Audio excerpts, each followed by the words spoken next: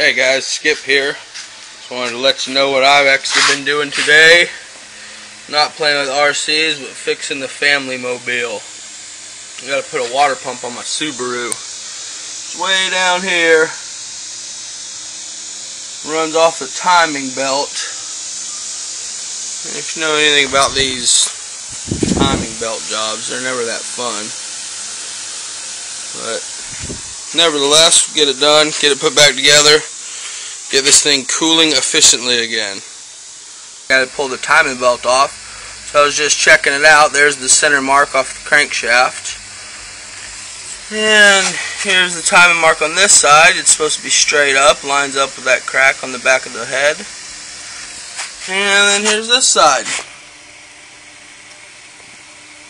Totally off. Ugh. I hate car lot mechanics. This is why I work on my own stuff. This was a car lot car that had a blown head before we got it or something. They had just fixed it. And here's what the mechanic did to us. This car's been running like junk because it's off a tooth on the timing belt. So I just got the water pump off finally. There's the hole. And here's a massive pile of parts. Everything you have to take off just to get the water pump in this thing. Just to get at the water pump. Ugh. Here's the water pump right here. That's the back side of it. That's the front. And there's the new one. I'll slap that thing on there and reset the timing. Set the hydraulic tensioner up. You gotta put a pin through it, it'll be correct, and let it back out when you want it to. Put the harmonic balancer pulley back on. Put the cover on it, the belts, the battery, the radiator, and then the grill. All for a water pump. Okay, phase 12. water pump installed. Alright, just got the timing belt back on it. As you can see now,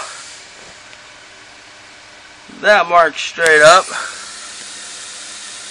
That marks straight up. And that marks straight up. Now we're actually in time. Should make it run a lot better. I'm going to keep going on this thing, guys. Alright, so we got it all back together, and I realized that I put some stuff in it to stop the water pump from leaking when it was going out, and it actually had clogged up the radiator, so I just got the radiator back from the radiator shop. It's all cleaned out and fresh and brand new. I'm about to bolt the fans back on it, put it back in here, and we'll have a brand new cooling system on the Subaru.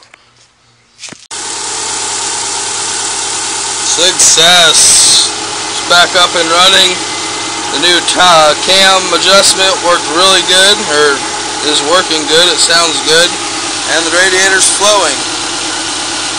All the air bubbles are working its way out, and you can definitely see that water's moving. Before, there was no water moving anywhere. So, finally fixed our problem. Found something that we didn't know was wrong with it, and fixed that. And learned something in the process. So all in all, pretty good day. There's that water flowing. Hey, thanks for watching, guys. This is Skip. You watch High Volts RC.